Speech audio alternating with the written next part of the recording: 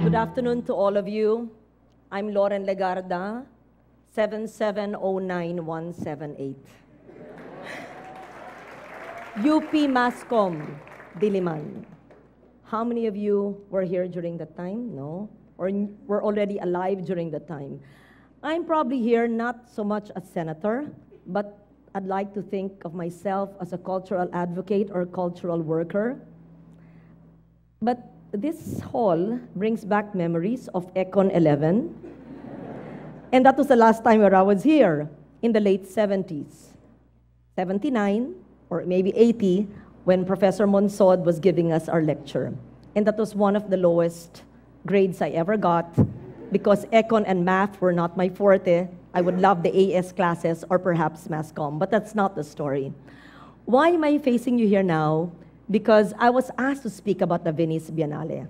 The Venice Biennale is the first, the oldest, the most prestigious contemporary art exhibition in the world. Because it is biennial, it happens every 2 years. And the Philippines was conspicuously absent for 51 years. But perhaps I'm going too way forward. You're probably wondering, what is a senator like Loren Legarda on her third term doing with the Venice Biennale, when it should be our cultural agencies who should be propelling the Philippines into our national pavilions? Alam niyo po, ako'y pinanganak sa isang ina na ang hilig talaga ay art and culture. Ang mama ko, my late mother, kumakanta ng opera at nangongolekta ng art, at ang kanyang mga kaibigan ay mga artists. What do I mean? I grew up knowing Ibarra de la Rosa, having gone to the home of H.R. Ocampo, and even frequenting the home of then master, ang tawag, pero hindi pa siya national artist, Vicente Manansala in Binangonan, Rizal. I was in my young teens. And so I practically grew up in an environment and of art and culture without even realizing it. Sabi nga nila, namulat daw ako, I learned art and culture almost the same time that I learned how to walk and how to speak because of my late mother. And so, having graduated from UP Mascom, people expected that my thesis would be about broadcast because I was AB Broadcast in 81. But my thesis, which incidentally, I hope hindi naman parang nagyayabang, it was best thesis of Mascom. Guess what the subject matter was?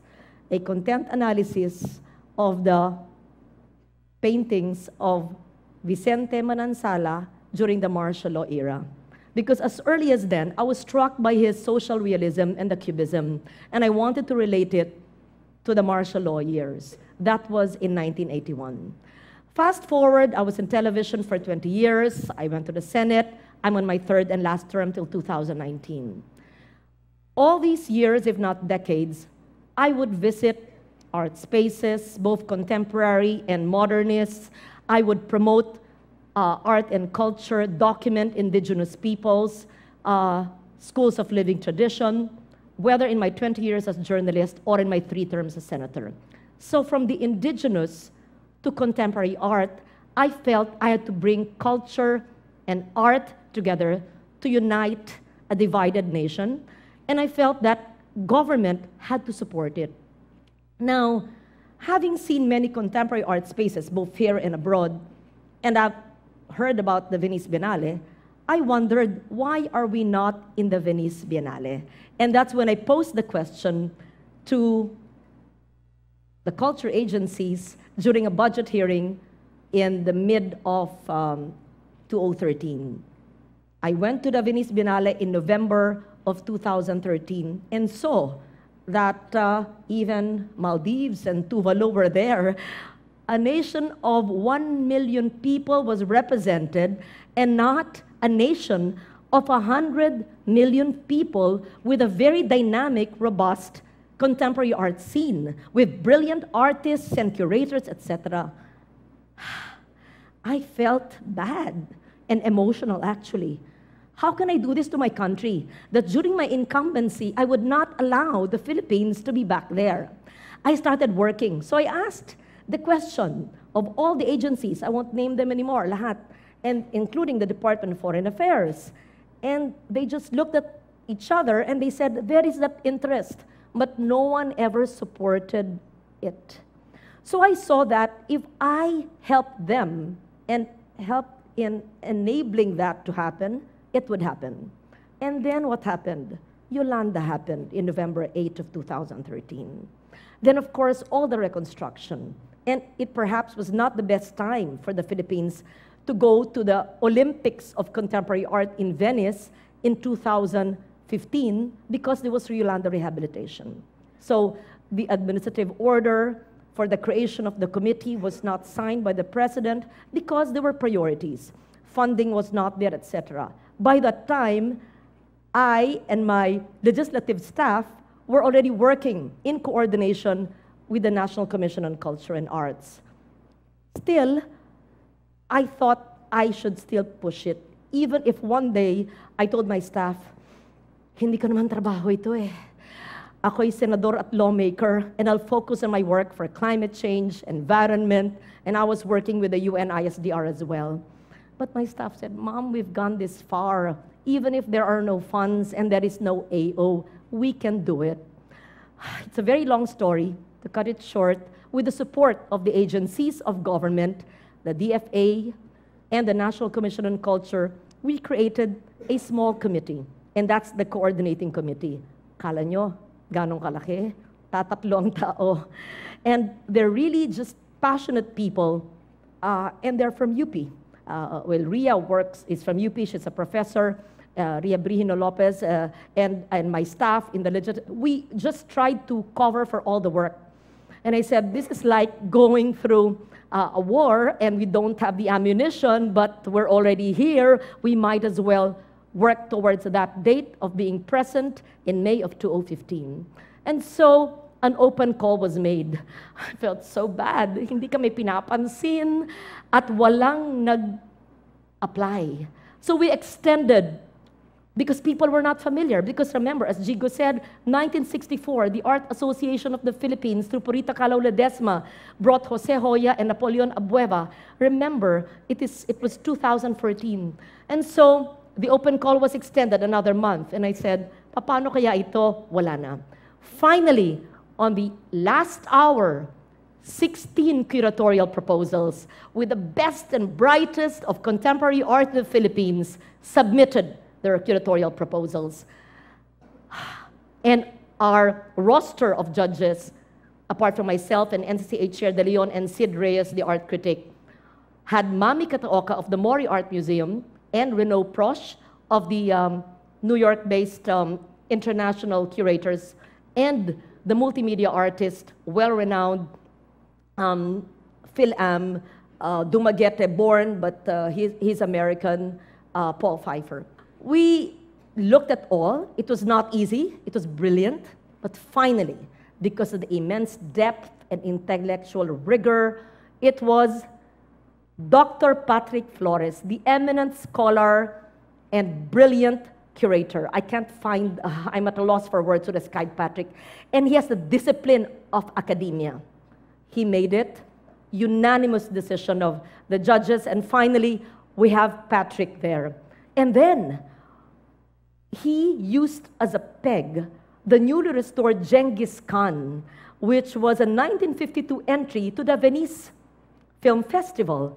And this was a poetic and political reflection on the state of affairs in the world, which was pegged on the West Philippine Sea issue, but on a broader perspective.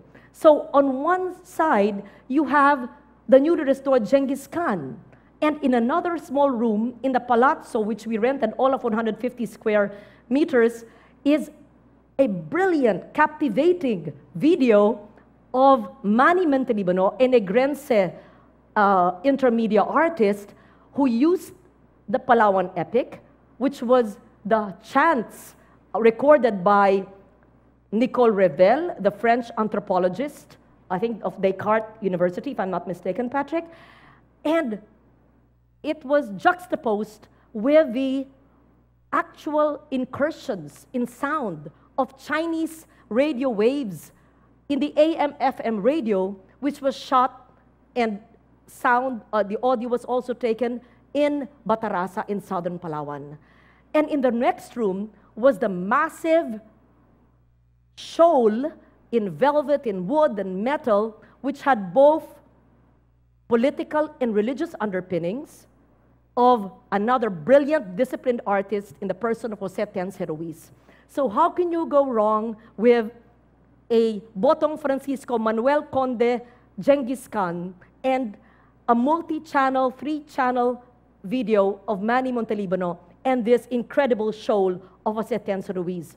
And so, even if we did not have much budget and resources, the ANN, Arts Hub, Christie's, etc., on even the day before we opened on May 8, had must-see reviews of the Philippine Pavilion. That was May 8. We closed on November 22. It may be out of the way from Giardini and Arsenale, where most of the pavilions are, but pinupuntahan tayo ng tao, not just tourists, but curators and artists and the youth, everyone. But for those who may not be able to go to Venice, the good news is the UP, our premier state university in the Vargas Museum, will host it in December of 2016. Art reflects who we are as a people. Art reflects our soul. And culture is the string, is the element that binds us as a nation, no matter how diverse and divided we are. And perhaps for as long as I'm here, for as long as I breathe, just as I was raised in an environment of art and culture and the preservation of heritage, I will continue to push for the Filipino artist, because this is the very least we could do to all of them who are probably have not had the opportunity to be able to have that global platform, to have that dialogue with other contemporary artists of the world. So I thank TEDx for having me here today, so that all of you would be familiar and would be engaged with the Venice Biennale, because this goes beyond my term as senator. This goes beyond Dr. Patrick Flores, our first curator. It will go on in 2016 for architecture, 2017 for the Art Biennale, 2018, 2019, etc. And I hope this will lead to a even more dynamic, robust, contemporary art and culture scene in the country. So from the indigenous to contemporary art, I believe that this is what could unite and unify us as a nation. Thank you very much.